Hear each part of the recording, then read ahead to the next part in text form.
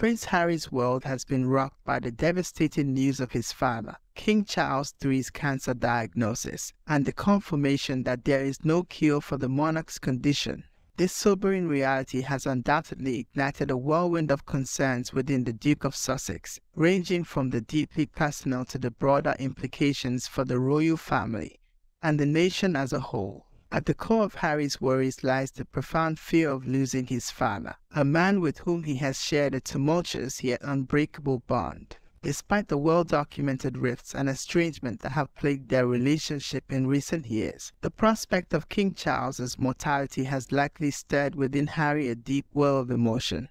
prompting him to confront the fragility of life and the fleeting nature of time. The confirmation that there is no cure for the king's cancer has likely amplified these concerns, casting a shadow of uncertainty over the future and forcing Harry to grapple with the harsh realities of a world without his father's guiding presence. As a son, husband, and father himself, Harry is intimately familiar with the profound impact that such a loss can have on a family, having experienced the untimely death of his mother, Princess Diana, at a tender age. Beyond the personal anguish, Harry's concerns also extend to the broader implications for the royal family and the nation they serve. As the heir apparent to the throne, the Duke of Sussex is acutely aware of the seismic shift that his father's passing would trigger, ushering in a new era of leadership and potentially reshaping the very fabric of the monarchy itself. With King Charles's health now in jeopardy, Harry may find himself grappling with the weight of responsibility that could soon be thrust upon his shoulders. As the second in line to the throne, he may be forced to confront the daunting prospect of assuming a more prominent role within the royal family, a role that he had once so famously rejected in pursuit of a life beyond the confines of tradition and protocol.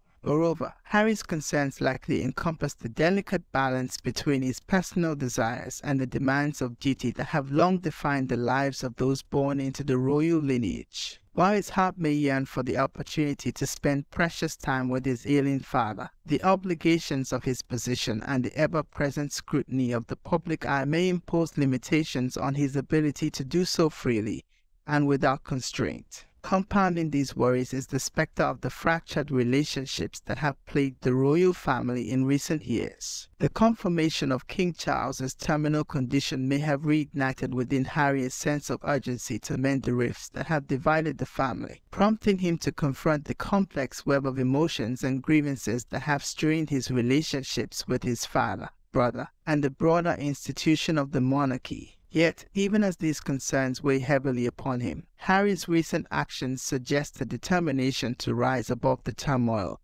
and embrace the fleeting moments of unity and healing that such a crisis can often inspire. His swift decision to travel to London and be by his father's side in the wake of the diagnosis speaks volumes about the depth of his love and the resilience of the familial bonds that transcend even the most tumultuous of circumstances. As the world watches with bated breath, Harry's concerns serve as a poignant reminder of the universal truths that bind us all: the fragility of life, the enduring power of love, and the inextricable ties that bind families together, even in the face of adversity. For the Duke of Sussex, this chapter in his life's journey is undoubtedly one of the most challenging, forcing him to confront his deepest fears and most profound hopes, all while navigating the intricate web of duty, tradition, and personal fulfillment that has defined his existence. Yet, in the midst of these concerns, there is also a glimmer of hope, a hope that this shared experience of loss and vulnerability may serve as a catalyst for healing, a bridge that spans the divide and reunites a family that has long been fractured by misunderstanding